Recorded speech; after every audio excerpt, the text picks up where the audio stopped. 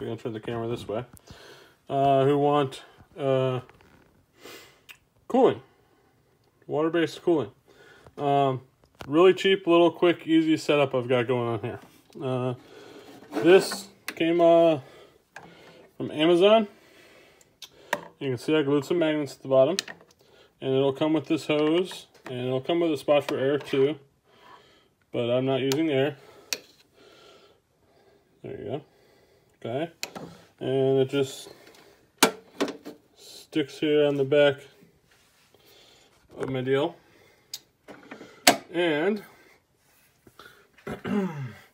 what I did is I'm out of outlets over here, and I didn't want a bunch of more cables and stuff, so I ran the tube over here, and I spliced it in, and this is nothing but some heat shrink tubing. Okay, and it goes into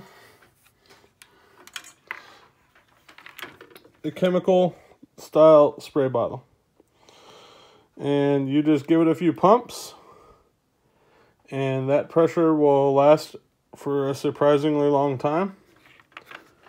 And it's not enough for the nozzle to mist, but it does continuously do drops. And I would probably need a free hand here to show you. I'm not sure if there's any pressure in it right now. It's been a couple days since I've used it, but we can try. And there's just a little dial here, and you open it up,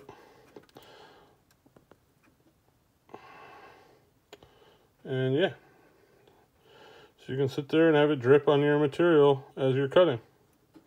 And because this is magnetic, you can also put it and set it up on your compound. That way it'll travel with the work as you go.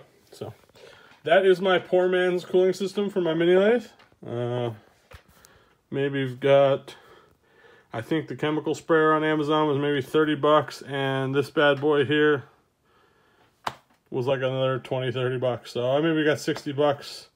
You get yourself a gallon of coolant, and you mix it with water, and it'll last you quite some time. That's another 30, 40 bucks.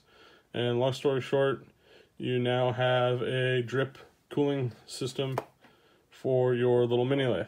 So thanks for tuning in, guys.